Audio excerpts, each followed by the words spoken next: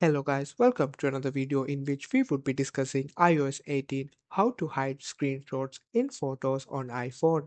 Are you having trouble hiding screenshots from the main photo library on your iPhone after the latest iOS 18 update? Don't worry, in this video we'll help you find a solution for it.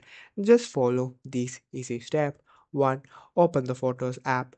Open the Photos app and click on the filter icon and up and down arrow on the bottom left corner. Now select View options and make sure to uncheck the Show Screenshot options.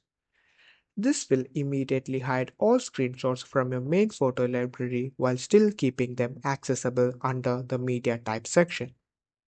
Thank you for watching.